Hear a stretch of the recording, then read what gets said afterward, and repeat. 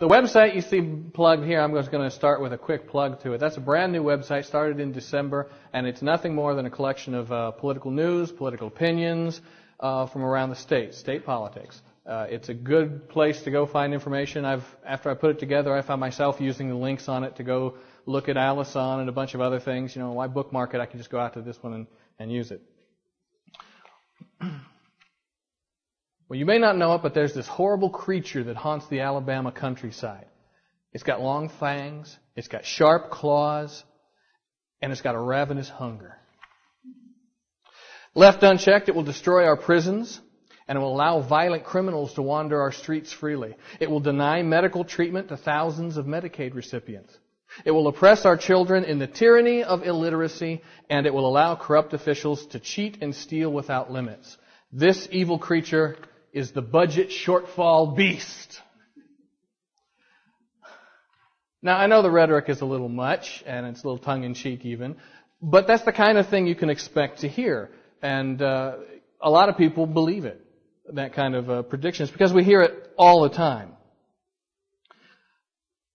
Every year we hear that we're going to have a budget shortfall, or proration, or massive spending cuts. Every single year, there is not a single budget year that goes by without it, without these claims. Most agencies go along with that. As they make their requests for money, they also tell you all the bad things that are going to happen. For example, I'll give you one example in the current budget year. The Ethics Commission says that without a 20% increase in funding, they will not be able to maintain their current workload. Let me rephrase that a little bit. If you only increase our funding by 19%, we're going to do less work than we did yesterday. Okay? These are the kind of things that you hear. It's very common. So what we need to do is we need to look at these things a lot critically. Do y'all remember the $1.2 billion tax increase? Do y'all remember the claims about it? Okay. School systems would go bankrupt and they'd close. We'd lose sports programs. Violent prisoners would wander the streets because we couldn't have any place to keep them. Seniors would be evicted from nursing homes. We'd have fewer state troopers on the streets. All of these were claims that were made about what would happen if we didn't pass the tax. Well, we didn't pass the tax, and none of them happened. These are the kind of claims that we have to really look at. When they start telling you the doom and gloom, we've got to look at it real close. Let's start by looking at the claims behind the shortfall. What are the claims being made? Well, first off, we have a $250 million shortfall in our budget. This, of course, ignores the $500 million extra in the Education Trust Fund that they admit we have. We have $250 million less in the general fund than they claim than they need to meet today's expenses. That's the claim. Further, the shortfall is caused by unfunded mandates on the Medicaid agency. This is the blame. It's not our fault. We didn't do it. The evil federal government did it. They're making us spend this extra money. Okay? It's not our fault. And then their solution. Well, we either have to cut spending, and then there's the horrible consequences about people without Medicaid will lose matching federal funds and everything else, or we have to raise taxes, which is, of course, every legislator's favorite topic. And the one thing, again, I want to reiterate is that the legislature has claimed shortfalls for at least the past 5 years. Now, I only go back 5 years because that's as far as my memory goes. I don't remember what happened in the mid-'90s. I'm pretty sure they did then, too, but since I can't prove it, I'm not going to claim it. But that's what the thing looks like. I always think it's a good idea when people talk about a shortfall. There's two sides to a budget. Budget is an equation. There's two sides to that equation. There's the spending and there's the income. Now, they're all saying that the shortfall is a shortfall in income. The equation is unbalanced because of too little money. But it's also possibly unbalanced if there's too much spending. And so we have to look and see if that's the kind of thing that's happening. This chart was pulled from the budget documents available online at the Executive Budget Office. And it shows the Alabama spending since the year 2000. And you can see that we've had steady increases in spending. As a matter of fact, the state budget has increased by an average of 6.2% a year, or $982 million since 1999. Now, you remember last year, the last budget, the governor said we've cut everything to the bone. And you've heard legislators say it this year. We're cut to the bone. We can't cut any more. Does that look like bone or fat? That's a lot of money. And you can see some years are better than others. 2004 was probably the smallest at $710 million, only $710 million. But 2003 was $1,400 million, $1.4 billion increase in spending. That's a lot of money. If you go back to 1999, you'll see that we've increased by almost $6 billion a year. 43% increase in spending since 1999. It's what, 5-6 years ago? That's a lot of money. That is a lot of money. Judging from this, we can't tell if there's excessive spending, but we can sure tell that there has been spending. And it does tend to hint that spending might be part of the problem.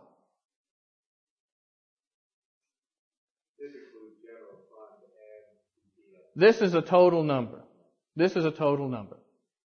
I could have broken it down by Education Trust Fund and General Fund, and in fact, I do have those figures broken down that way on politicsalabama.org, and you'll find that they do, both of the funds increase steadily over the years.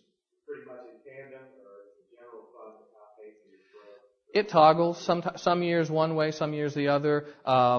2 years ago, the general fund grew a lot faster than the Education Trust Fund did. This year, there's no comparison. The Education Trust Fund is 10 times, growing 10 times as fast as the general fund.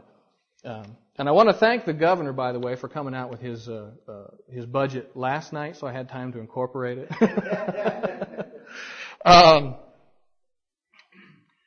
The agencies have requested their money. Medicaid agency wants $127 million more. The Department of Public Health wants $48 million more.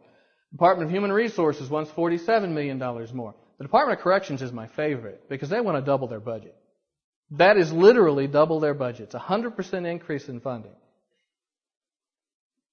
It doesn't take much. The projection is we're going to have between 5 and 7% more revenue in the next budget year as we had this year. It doesn't take much intelligence to say, let's split the difference. With a 6% projected increase in funding, we can't afford 100% increases in spending.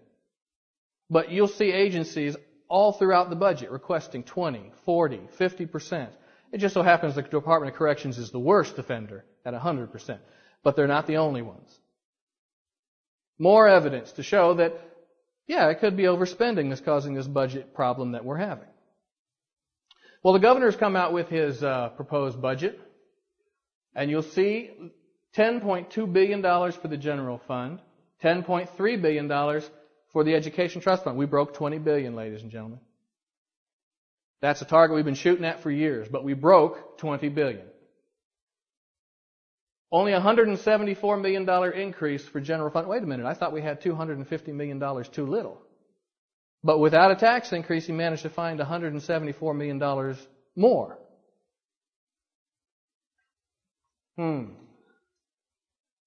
Remember, we're going to answer the question at the end. Is the budget shortfall fact or myth? I could stop now, but I won't.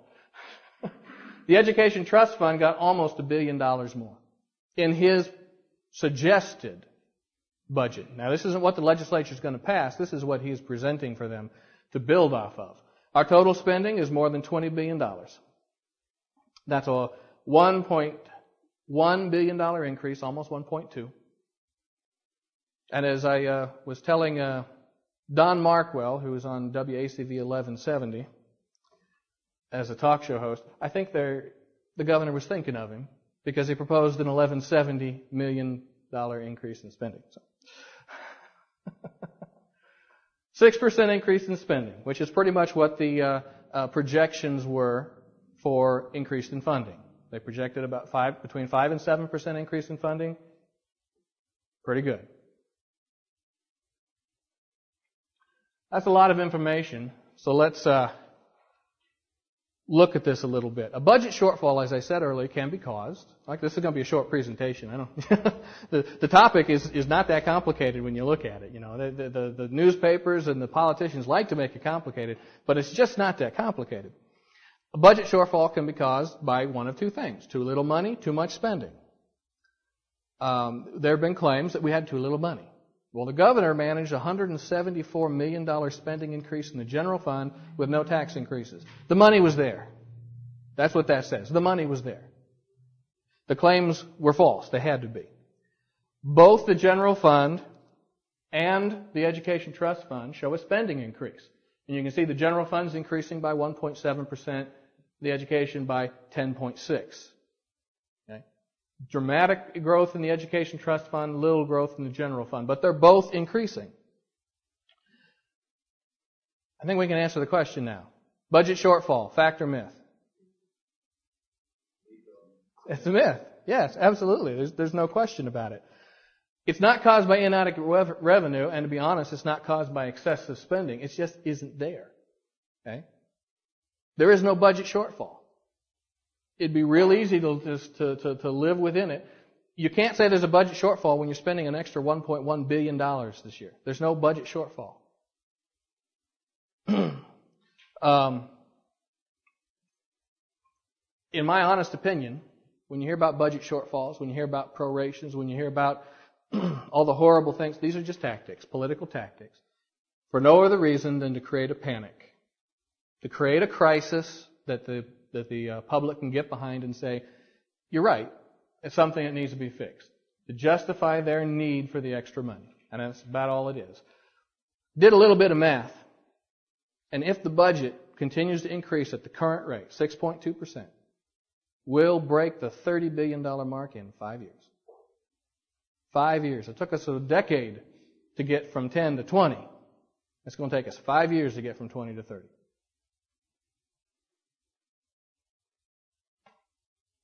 Told you it was a short one. The budget shortfall doesn't exist. You can see from the charts that the problem may not be excessive spending this year. Probably was excessive spending on a long-term basis. Well, since you brought out the dreaded keyword, proration, folks in Alabama, you just say it, it's, like bringing the cross in front of the vampire. I think it's actually a badge of honor for Alabama, right? And we've got a state constitution that tries to keep this ridiculous legislature and this duopoly that runs our government in check. So when they make these ridiculous assertions in the budget and it's not there, there's already check in place. I mean, that's pretty valid.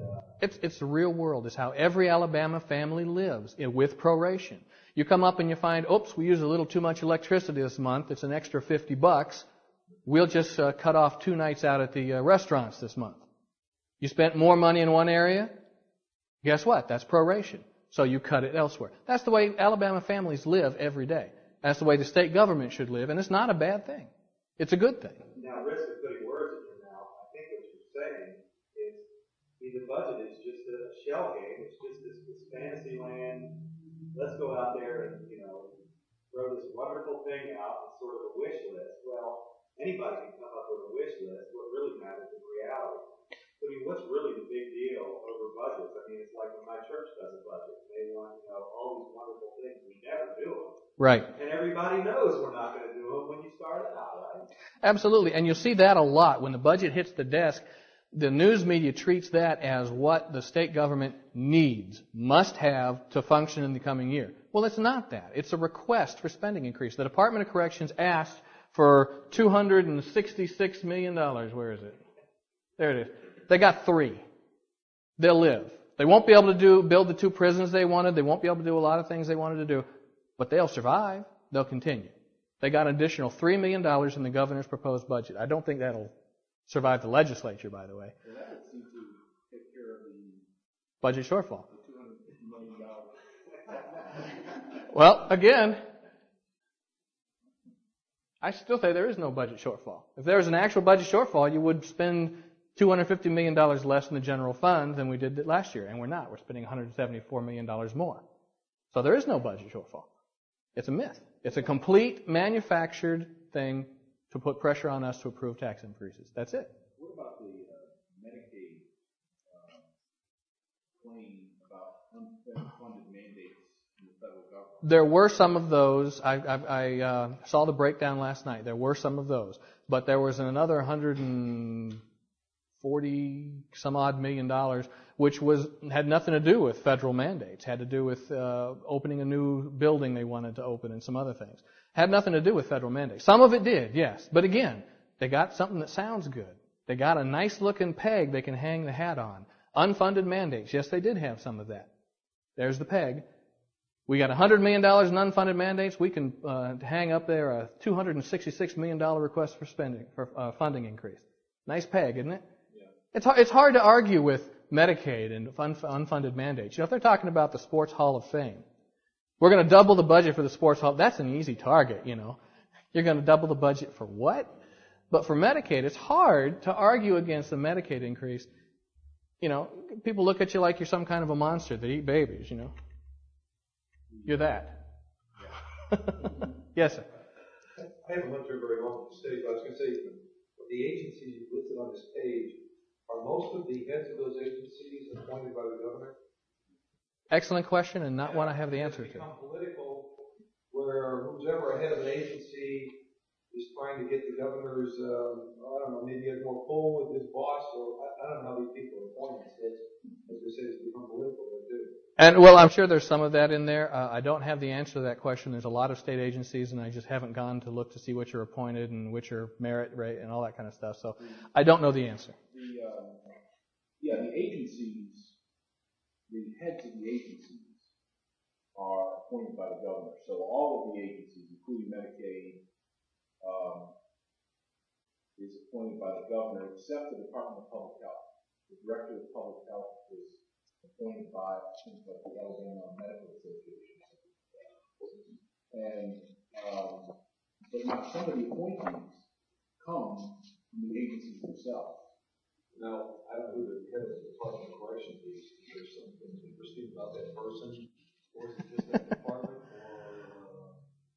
is it, I don't know. Because, I mean, this seems so out of touch with other agencies, this increase, and I don't know what's really going on. Well, now keep in mind, they requested $266 million. They only got $3 million. So that's not a huge increase in their budget. And I don't know what the politics are behind it, unfortunately. Well, they're always making claims about, and they're probably correct, that the prisons are overfull, and that they need more prisons. And they are, from what I know, they're pretty full. But we've got a private prison being built here in the state, and the state government has said we will not use it. I think there's even a state law that says they can't, which can be changed this legislative session. Is this I don't know, if you look at other budgets, is the Department of Corrections always number one if they're asking for more money than anybody else? Actually, Medicaid is the biggie. It takes, what was the figure? I think 34 or 35% of the general fund budget. And I think it's somewhere in the neighborhood of... Oh, I thought you were disagreeing with me. And I think it takes somewhere in the neighborhood of 18 or 19% of the total state spending. That's a huge chunk just for one department, But that's where I think that is the biggest agency. After that would probably have to be the schools, I'm guessing, the K through 12. So corrections request for increase is kind of out of proportion to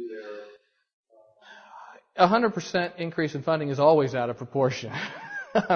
I don't care what agency you are. Doubling your budget in 1 year, that's always ridiculous. So, with Medicaid, they're actually pretty good at the budgetary shuffle themselves. I found this when I was working for the governor to be particularly amazing. What we do in the state of Alabama, for Medicaid, the state has to match the spending by the federal government. And 90% of it comes from the federal government, or something to that effect. And Alabama has to match the 10%. And so to support nursing homes, through our big lobbying group in Montgomery. Matter of fact, some of our legislators are investing in nursing homes. You have to come up with matching money, and it's very, very expensive. It's on the order of $40,000 a year just for the housing of one person. So what they do is they tax nursing home beds. $1,500 or $2,500 a bed. Yeah, about $2,500 a bed. Yeah. They use that money that they charge the federal government, and they turn around and call that their match. So, Isn't it lovely? very interesting. Yes, sir. I'm just curious, I mean, different states tax different things, so when I look at Florida, there's all sorts of weird ad valorem taxes on things coming in Florida by taxing. And then on top of that, I have state income tax. I was suspecting it's a very odd fiscal system. How do they arrive at having state income tax every year? That was long before I got here, but they'll tax just about anything they can get their hands on. There's a 10-cent tax on a deck of playing cards. Not kidding. Okay, there used to be something to fight gambling with. Obviously, a deck of playing cards isn't the big gambling demon anymore, so they don't use it for that. But it goes right into the general fund and have fun with it. But they'll tax anything they can get. There's a bill in front of the legislature right now that will allow, or will actually not allow us to deduct our federal income tax from our state income tax. So that money we pay to the feds, we have to have that taxed and pay state taxes on it. Isn't that wonderful? And these are the kind of things they do. And they're talking now about a 5% tax on or nickel tax on soft drinks, or actually any bottled drink. So they'll tax anything they get their hands on. It has nothing to do with fiscal responsibility or what they need. It has to do with what they can get away with. And that's exactly what we're looking at here. That's what this whole thing with this budget shortfall is. The governor says we're not going to do taxes. Well, Paul Hubbard is complaining about almost every single thing the governor has proposed, and if Paul Hubbard gets his way, which he's got a lot of clout, then there's very little that the legislature is going to be able to do except raise taxes. Again, not because they need to spend the money, but because they want to spend the money. I don't think anybody that I've ever met can look at this kind of a spending increase in 1 year and say it's justified. That's almost a $1.2 billion spending increase. And if you look at the year that the governor presented his $1.2 billion tax increase proposal, said we got to spend this extra $1.2 billion, how much did our spending go up?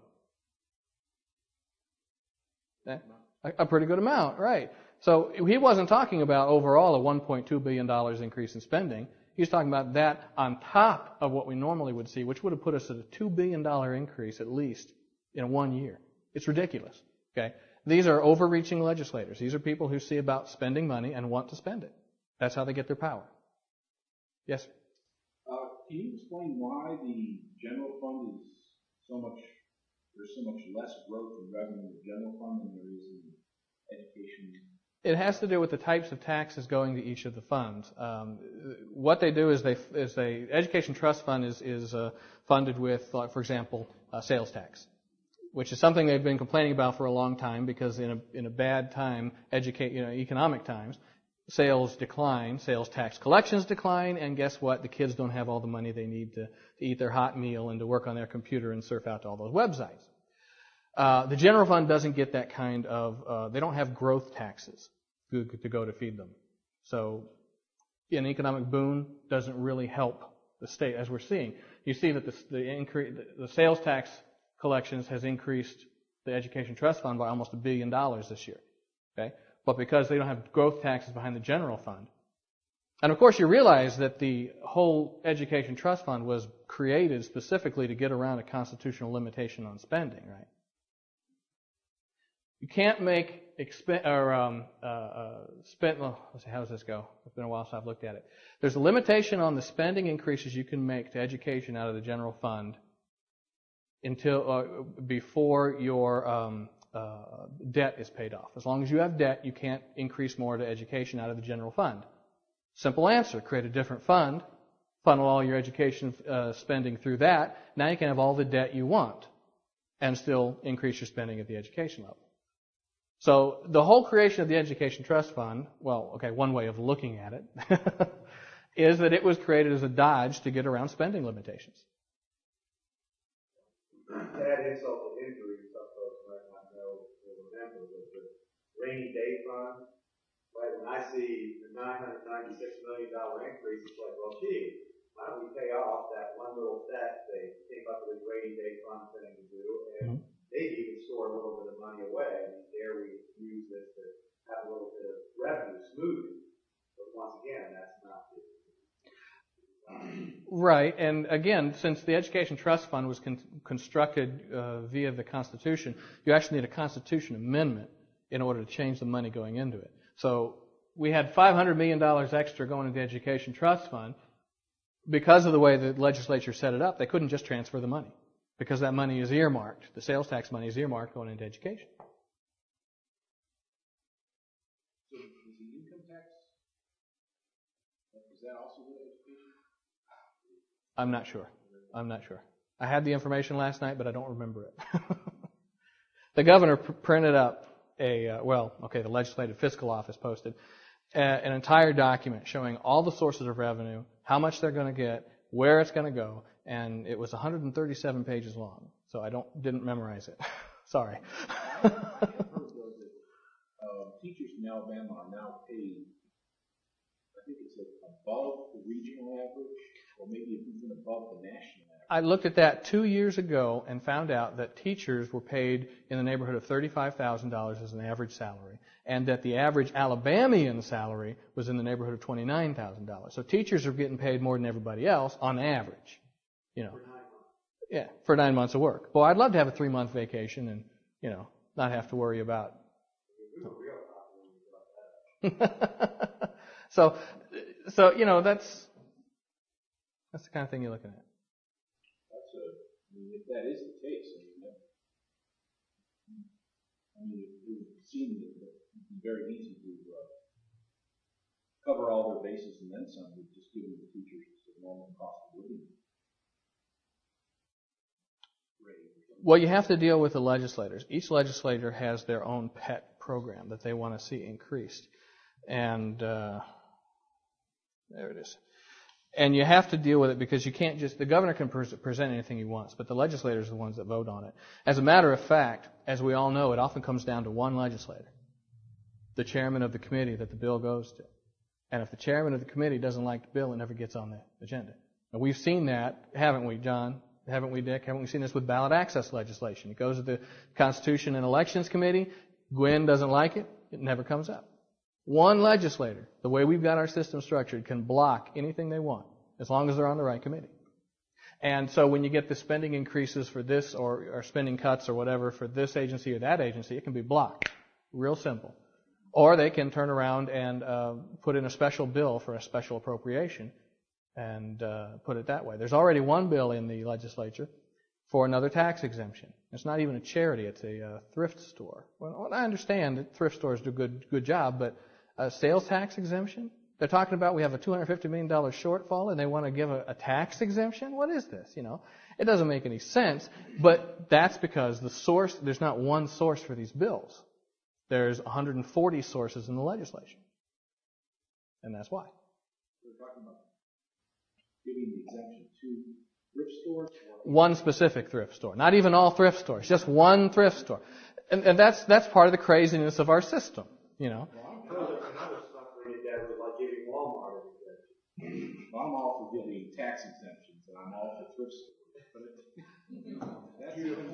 Well, it's like Montgomery earlier, or I was going to say earlier this year, but last year came up with a brilliant idea to have a sales tax holiday, where the state or the city and the county would get together and they would charge no sales tax for one day so you could buy school supplies. It was a great idea. And I got up in front of them and I said, why don't you do it all year long? You know, if it's a good idea for one day, why isn't it a good idea for the whole year? You know, instead of one day of no sales tax, why don't you chop a whole penny off permanently? I'll take it. You know, especially since we got a 10% sales tax in Montgomery right now, you know. But they don't like that. You know, it's easier to say one day sales tax free. You know, it's symbolism. Okay? That's exactly what you're seeing with this budget shortfall thing. Budget shortfall, it's a symbol. It's something that most people can get behind. They don't bother looking deep to see the claws of the beast. You know, all they see is the pretty facade that's painted over them. Okay? So. Yes, sir. Pet peeve of mine, so that's Sorry. why I bring it up. And I thought for sure sometime, somewhere you segue into it, but Bob Riley's big war cry was to get rid of earmarking. Mm-hmm. which of course is just another way to engage in fiscal illusion and all that sort of gamesmanship. Looking at those numbers just screams at me the pressure for them to want to get rid of earmarking. I mean, how soon do you think he'll actually get his way? It's going to depend on the legislature, and the legislature has not been kind to the concept. But then again, the legislature isn't kind to lots of concepts, and that's partly our fault, but not even mostly. Matt Murphy was on the radio. He's a talk show host in Birmingham. He was on the radio, and he was telling everybody that it's our fault what the legislators do because we're the ones who elect them. But if you look at them, and if you go out to the Politics Alabama website, you can see a chart. Half of the state house sitting representatives today didn't have an opponent in the last general election. Half. Okay? What choice do we have? I mean, how can we change that half of the legislature? We don't have a choice, and they don't care what we say because we're not going to get a chance to vote for them anyway. And as long as we have that kind of situation, the legislators are never going to care what we think because the ones that don't have an opponent this last time think, hey, it'll happen again. And the ones that had an opponent this time say, maybe I won't have one next time, and it'll be my turn at the gravy train. We got people out there who've had 6 terms with no opponent. Alvin Holmes had 5 terms with no opponent. That's the only name I remember. There's a good number of names on the list. But, that's the kind of thing. As long as that kind of situation continues, there's underlying problems of everything.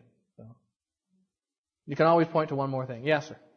What's happened every so often, and it dies down again, every so often we hear for a while you can't possibly live under a constitution with 9,000 amendments. Obviously, we know why they want to change the Constitution, but are they solved now, or is it just keep coming back to the Constitution? Nothing has been submitted to the legislature so far this session, to change the Constitution. I think, my opinion, I have nothing to back this up. My opinion is they're not going to try this year because it's been beaten so badly the past few times they tried it. But I think within the next 2 or 3 election cycles, you'll see it pushed back up. And you'll see the Constitutional Convention idea come out, which is probably the worst idea I can possibly think of. The same people who we complain about how bad a job they do in the legislature would have some control over completely rewriting it in their own image. Are you kidding? No, thank you. Well, last time that it was brought up, you were one of the folks, and certainly I was as well, getting on the Mark show and other places, that just shouted Venable down so bad, he said he lost his son there and doing it again. Sooner or later they got it and all that other stuff. But to answer the question, we went and looked at the data. I think one of the more recent rewrites was something like Louisiana in 77. It had already had 250 amendments put to it. So over the 100 years, we were pretty much on mark for the number of amendments. Of course, nobody wanted to say an efficient thing to do it. Just let's jettison all the stuff that's moved and been struck down by the 14th Amendment on the federal law. If you want to streamline it, fine. Well, there are actually a few amendments have been introduced to the legislature this session that do exactly that. This provision has been superseded. It's no longer valid. Repeal it. That's perfect. That's the kind of thing you need. The only type of a constitutional rewrite I would support would be one that only compiled all of the amendments into a single document. Just, removed them by applying them into the document itself. That'd be the only constitutional rewrite I would support. Yes, sir. Following up on the people that are elected with no not uncontested for so long. And I don't say this humorously, but has anyone ever thought of just being able to put on the ballot none of the above? It's specifically prohibited in the state. Yeah. I mean, does anywhere in the states, you get that opportunity? Is that a viable option? None of the above? No, the argument there is if you have a none of the above situation, then you don't have a legislator sitting in the seat. And the people of his district are not represented. Of course, they're missing the point that the people of his district chose not to be represented. But, I suppose it could happen if nobody ran. Yeah, what do they do if nobody runs? Well, if nobody runs, they'll do essentially like Dick Brubaker did. At the last minute, he'll file his papers and he'll get in. Dick Brubaker, by the way, is in my opinion, one of the better legislators. I like what he does. He does a lot of good work. Okay, but He came in at the last minute without an opponent. He never faced an opponent in the general election, and he never faced an opponent in the primary. Nobody has ever voted with a choice for Dick Brubaker. And that's bad. You know, he's a good legislator. I think he is. I honestly do right now. But how he got in was bad. He needs an opponent. Everybody needs an opponent. At least one opponent. 2, 3, 4. They're talking about crowded ballots. Hey, that's fine. When I go out to eat dinner, I don't choose between McDonald's and Burger King. I got hundreds of restaurants to choose from. And that's why I can always pick the one that best suits my needs today. Because I've got a lot of choices. We don't need 2 choices. We don't need 1 choice. We need 10 choices. Also, how easy is it to enter into something like that? Like, you got to go through a lot of hoops for obviously certain parties or whatever. It's not equal. It's not something that you can do very easily. There are a few bills that have been introduced to reduce the ballot access requirements. The most interesting believe it or not, did not come from a third party. Okay? And its proposal is to take the state judgeships, make them nonpartisan. There is no signature requirement for this, only a filing fee, 2% of the salary. That's great. Nonpartisan. I don't care whether Democrats or Republicans. Look at their case histories. That's how you judge a judge. What decisions have they made, right? No signatures. You don't need people to say, yes, I want you to be a judge. They do that at the ballot box anyway. You just pay that little filing fee, and you're on the ballot. Now, I'd love to see that. I'd love to see that for the governor. And all the other statewide races. And the legislature. Let's get the parties out of the legislature. That's great. And that's probably the most interesting bill. And because it's the most interesting and promising bill I've seen, it ain't going nowhere. My opinion. I could be wrong, but I don't think it's gonna get passed. Speaking of opinions, a lot of times their budget projections, of course, are wrong. Yes. They don't necessarily pan out. Sometimes they overproject, overspend, and then they have to come in with an unexpected proration. A lot of times they underproject, and they end up with extra money. And they spend it. And well, yeah, they always spend it. There's no doubt about that. They'll always find a way to burn every last dollar by the end of the fiscal year. Like a rainy day. Well, the budget has at its bottom. I don't think we have. Sure we do. We still have money to go back. Yes.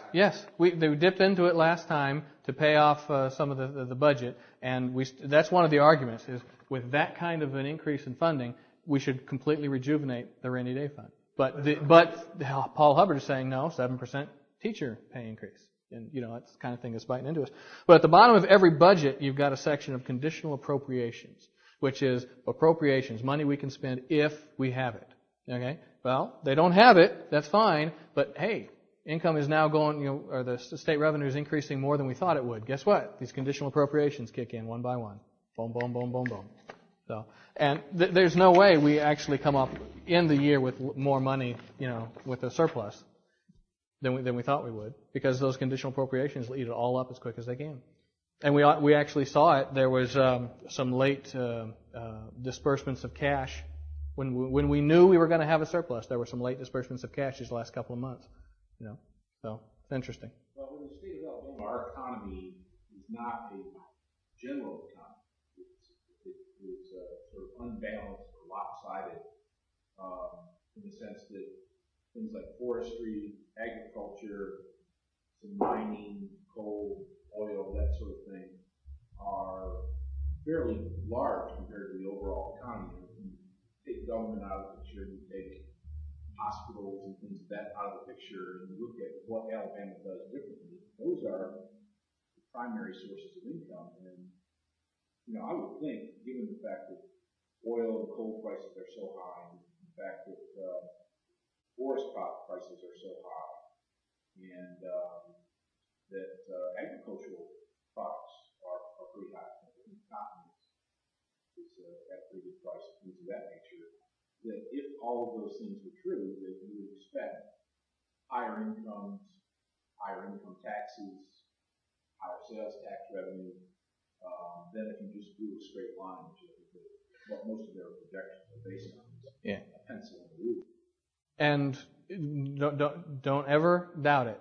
The income projections are also based on how much they want to spend. That gets in there.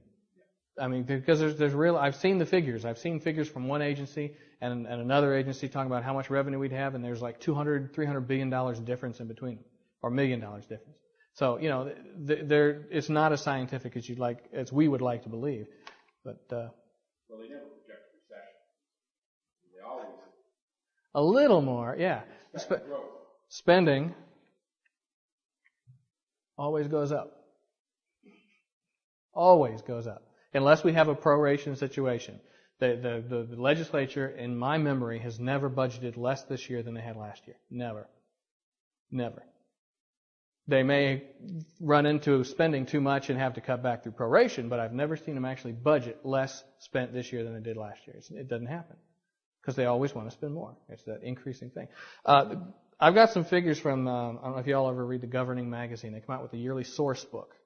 The last one was June of 2004, and based on that information, Alabama still had a negative economic momentum. It was small, I think 0.4%, but our economy was still trending downwards, a negative economic momentum, not growing. Now that's obviously changed a little bit with the sales tax and the revenue we're seeing, but Alabama has not responded like a lot of the rest of the nation has. Our economy is not growing gangbusters. I want to see the new numbers they come out with in a couple months to see how we changed over the last year. Well, that's what I mean by Alabama's economy is out of sync with the rest of the American economy. Well, not the entire rest of the economy, but it's not a high-tech economy. It's a lot more manufacturing now than it used to be. But its sources of income are different. They should take that. And when you look at our tax, if you look at the tax revenue and our tax burden, it looks really low. We're always down in the low 40s. The 47th lowest taxes in the nation. Okay, but when you look at it on a per capita basis as a percent of our personal income, we're up in the 13 to 20 range because our income is a lot lower than most other states as an average. Okay, and so therefore the same amount of money taken out of ours is a bigger bite percentage-wise. So we actually rank higher when you look at taxes as a percentage of our per capita personal income. We're way up there in the tax. And I've seen, like I said, over the time I've seen this range between 13 and 20 in the rankings. And it's ridiculous. It's like when you look at teachers' pay, for example. Teachers' pay, we saw the report a week ago. It said, we were 47th, 46th in the nation, somewhat really low, okay, lowest teachers' pay. They weren't taking into account any of the benefits that they get.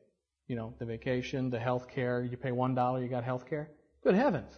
That's a wonderful benefit. I'd love it, But they weren't taking any of that into account. And somebody actually went to them and talked to them, spent some time, figured it out. And if you took that into account, we were up in the 20s. Yeah, retirement. Yeah, the retirement, yeah. There's a bill in front of the legislature right now that will allow people who've had military service to buy in retirement time. If you've had 4 years of military service, you can then pay the premiums that you would normally pay, $1 a month, whatever. Pay your premiums that you normally pay, and you get credit for that just as if you've been employed by the state. But you weren't employed by the state, so you shouldn't get retirement benefits for it. This is just one more way to get additional expense, more benefits for the employees, more expense for the taxpayers. And it's one of the problems that we have because the legislators still do that kind of thing. Yes, sir. I know in California, during the late 90s or whatever, when their budgets were going up, or their revenues were going up tremendously, so the capital gains and it all, instead of saving some of that money, the legislature obviously just went off and gave bennies to state bureaucrats and went on programs. Now they're going to have to pay the price. Has this state done basically the same type thing during?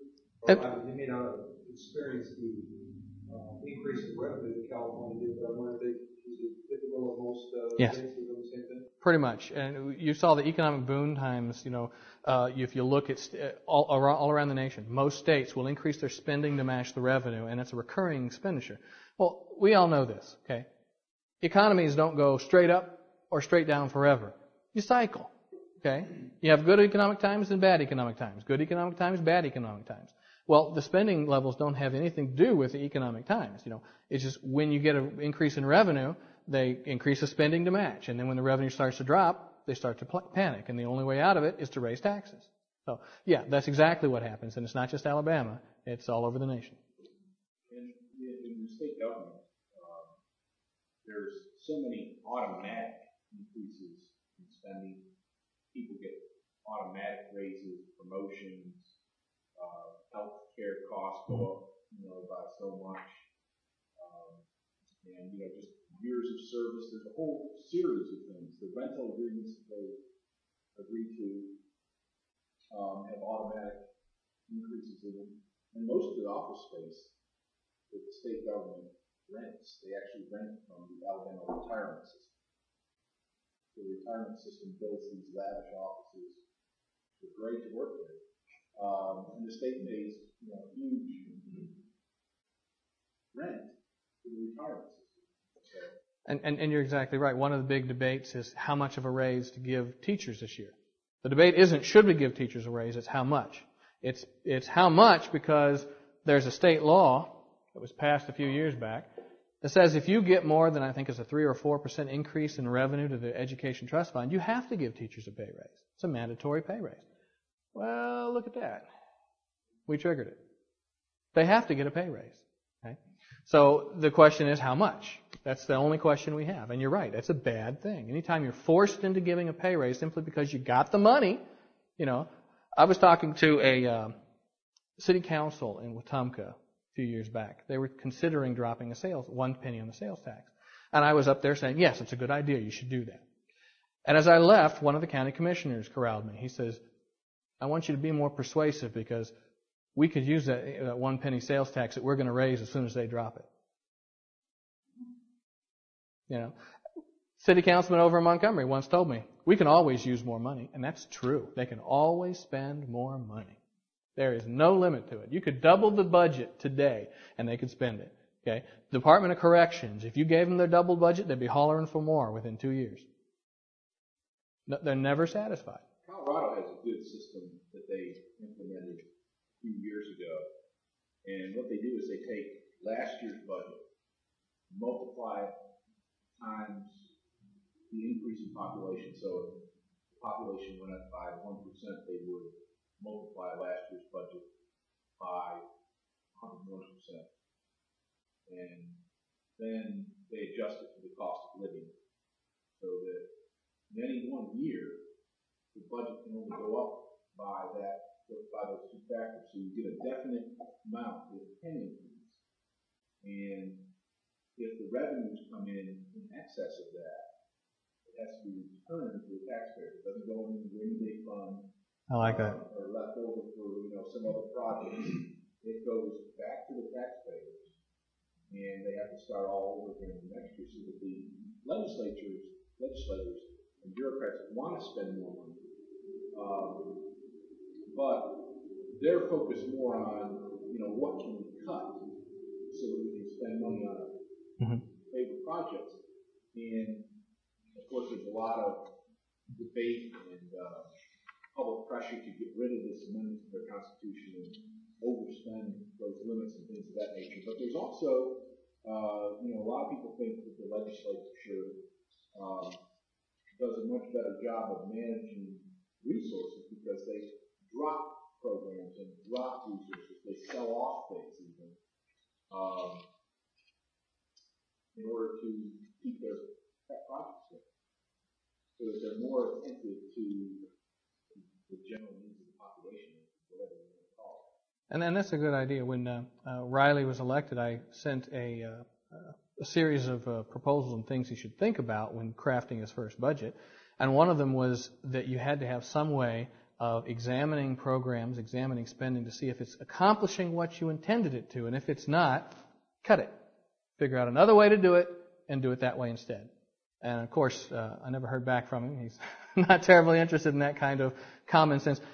That's the kind of wisdom you get when you talk to a business owner. Okay, the business owner says, is what we're doing here paying for itself? No, stop it. Well, he has insisted on this performance-based budget. Which I haven't seen its effects yet. Well, unfortunately... I haven't seen its effects yet. Unfortunately, it's, here's your money, here's your duty, and did you accomplish your goal? But instead of saying, if you didn't, they're going to cut you. If you didn't, they're going to get more money. So You didn't quite get the message. You didn't read all the way down to the bottom of your proposal.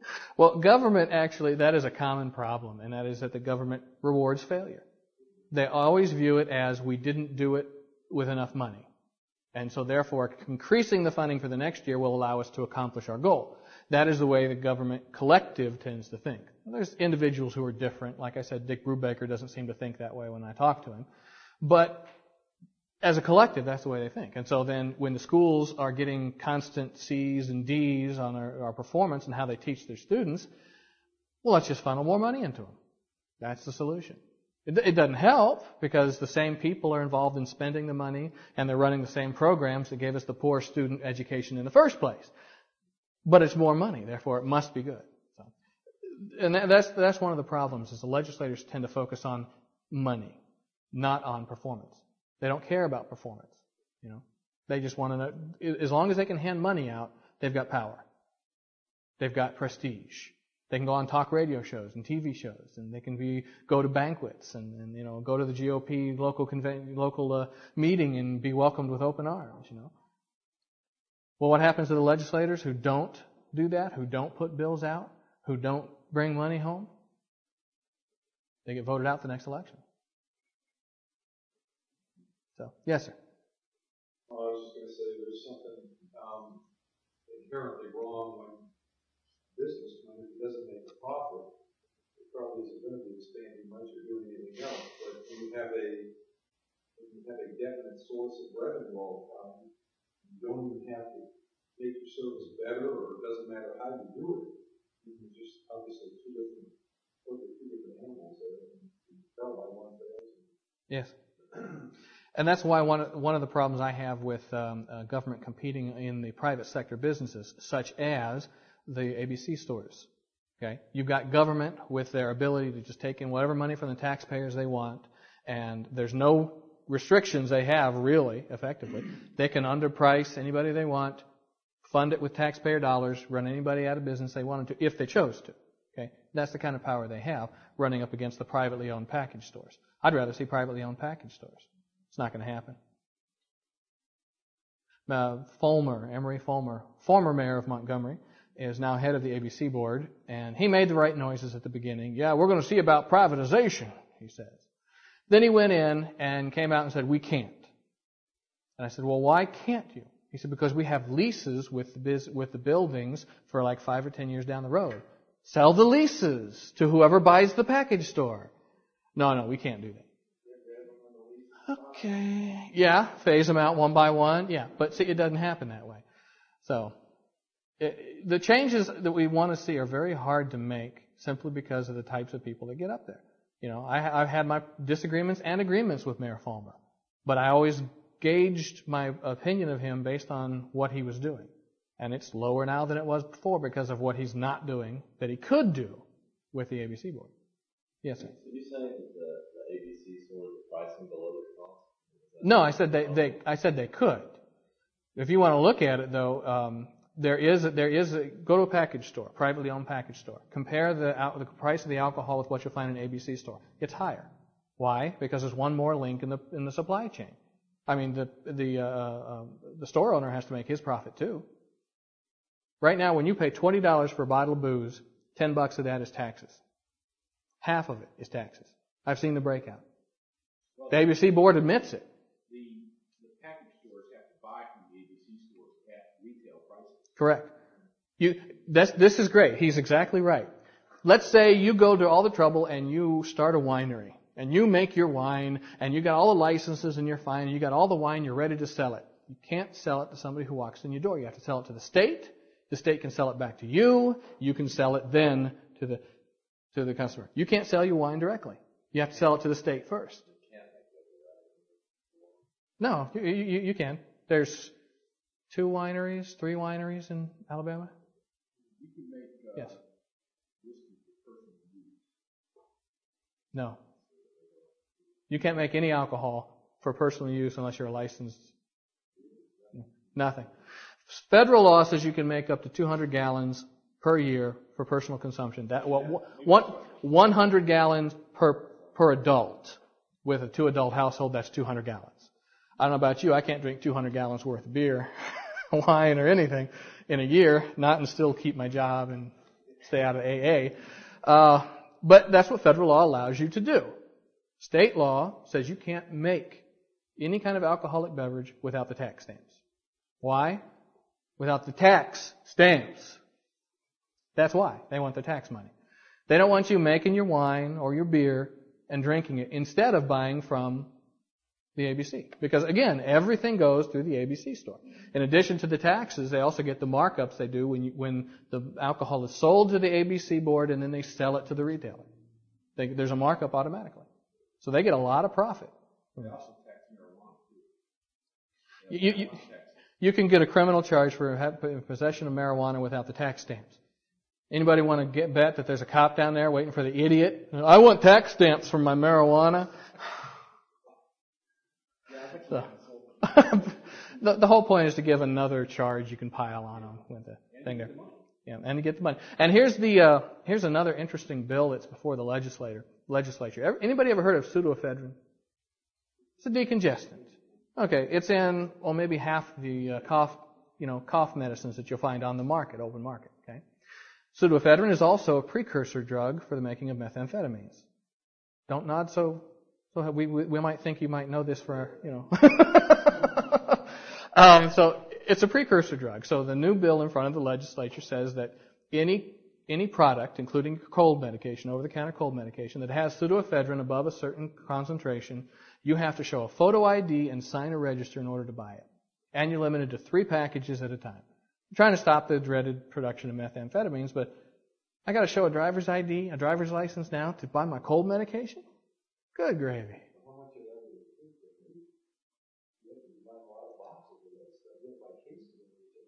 I don't know. Dick, can you tell us?